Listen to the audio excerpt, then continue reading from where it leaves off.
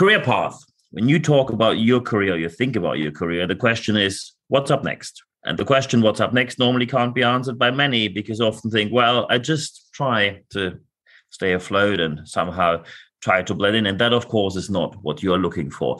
The main issue will be, how can you design a career path? And when you're now listening to this and you're working in an organization, you often think, how can we keep people working for us? Because we have an interest that they work for us the longest amount of time possible.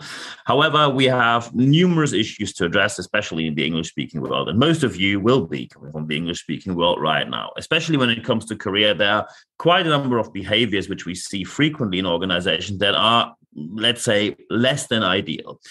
Often people are very hesitant to give you a career. They say you are not there yet. However, when you ask, where am I? And when will I be where I should be? You do not really get an answer. Or someone says, I don't see you there, which is even more mysterious and not specific at all. And that is often aligned with a terrible pay. Now, when you listen to from the US, I do not mean you. However, especially when you look at payment levels in the UK, they are way below where they should be. And every time someone claims that it's now time for a raise, people come up with, we trained you. Well, of course you did. They work for you. And the only reason why you trained them is because they work for you. So you cannot use that forever to not pay your people properly. The result often is fluctuation, employee turnover, dissatisfied employees. Just look on glassdoor.com and you see where you are. Also, when you have a high employee turnover, low motivation, you have a low productivity. And the low productivity immediately affects the bottom line. I do not think that any one of you has an interest in doing so. So how can we do better? Step number one is you need development plans. And I do not mean these motivational one-liner development plans, like be a part of something bigger, be a part of something great, making people thrive, the usual chum bomber that no one believes in anyway. Normally accompanied by marketing one-liners of mission, vision, and value statements that can be as vague as possible so no one really knows what to do, but you all have to align to it. Real development plans must be structured and they have to be documented. Documented means in writing. And what I do not mean is, and I just had that a couple of weeks ago, is someone opened Microsoft OneNote and had like 10 bullet points in there, which in their team is the development plan. That's not a development plan. You must have proper job descriptions. Where are people? Where can they develop? And also you need real responsibility and accountability when it comes to not only training your people, but dealing with your people on a daily basis. And by the way, you might have heard the phrase, my door is always open for you.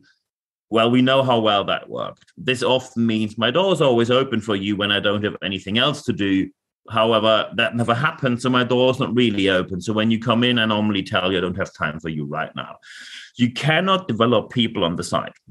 It's a proper job that has to be done properly. However, you now have to decide what you focus on. Do you want to develop your own people so they work for you longer? Or do you want to have external people who bring in fresh ideas, probably more innovation? Or do you have a mixture of that? No matter how you choose, an employer branding effect immediately happens. However, you have to make a choice. You cannot tell everyone internally saying you have all the chances to develop from intern to CEO, and then tell everyone from external sources coming into your organization you have all the chances as well. That is simply not very realistic, because people look into your hierarchical pyramid and they will find out that, well, at least one of you probably hasn't told the full truth. So looking at your employer branding means you have to make the decision, what is your preference? Develop internal people to become your own new leaders, or hire externally. By the way, it also comes with a price tag. People who come externally into your organization often demand more money. And as soon as they demand more money, you have to think of, what do I do with the other people who work for me? Because they probably now get paid less than someone else who is here for a shorter amount of time. Of course, you can say we have a mixture of both, but that is the most challenging way. You have to tell people, where are they in short term, mid-term, and long term? Are you the company that is looking more for temporary employment, or are you the company that looks for long-term employment? Be open about that. When you look at large organizations like Google, they say the average employee at Google stays 2, 3, some 4 or 5 years, but not many. So they are very open that many people come, take that chance, work there for a bit, and then leave. And Google is fine with that. This is why they have the process in place that they have right now. What you really need to reconsider, and I especially need to address the UK here, is how you deal with loyalty. You want loyal employees. You want that people focus on the brand, connect to the organization, be a brand ambassador, bring other people in, etc., etc. You call it sustainability. Immediately, when someone says, can I have a salary raise? And your answer is no, the following might happen. And these discussions happen every week, especially in the English-speaking world. Someone says, may I have a raise? You say no. You might give a reason, which at least would be good if you give them a reason. A week later, they say, well, I'm going to leave the organization. I have a different offer on the table and they pay more. And I want to take that offer. And then you say, I match that with a counter offer. Do you actually hear yourself talking here? 1 week before, you said, we have no money to give you a raise. Then they come up with a different offer and suddenly you can match the offer. Then there must be some magic money tree in your backyard, or you're just lying with keeping a straight face. When you're lying through your teeth to your employees, you shouldn't be surprised that they have very little interest to be engaged with your organization. And also, when you have a problem that people make more money than you, or you will still refer to, I didn't make that when I was at your age, which is, by the way, not relevant at all what you made at their age. Any manager or any executive that has envy as their motivation needs to leave the organization. It's not only about hierarchy, it is about who contributes to the organization's goals. That is what counts when it comes to how to pay people. And of course, I published more on that. If you go on expert.nb-networks.com, just put your email address in there. Once per week, every Wednesday morning, you receive all the resources I publish, of course, free of charge, only via that channel. Of course, some people might now think, can I have a chat about that? Because I see this problem in my organization, and especially when you are from the UK, you most likely have encountered what I just told you about. Happy to have a chat with you. Just drop me an email, nb@nb-networks.com.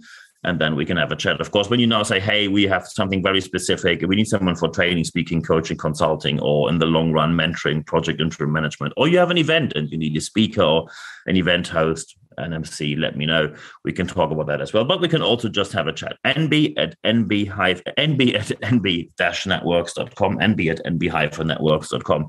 And then we can have a chat right there. The most important aspect right now is that you apply what you heard in this podcast, because if you don't apply what you have heard, it means that your organization will not change. It's always nice when you get education, but applying the education and applying what you heard is important. So your organization, especially right now, is in a very competitive position, because many people at the moment are looking for new jobs because their organization failed to address the cost of living. And by the way, when you now say, well, it affects us all, that is not a reason why people want to stay in your organization. Just to give you an example, Microsoft just doubled their budget for salaries and raised the employee salaries by 25% right now. So you need to act on this. And what I see right now in organization, and what's happening in organization, is not the most sustainable approach towards employment.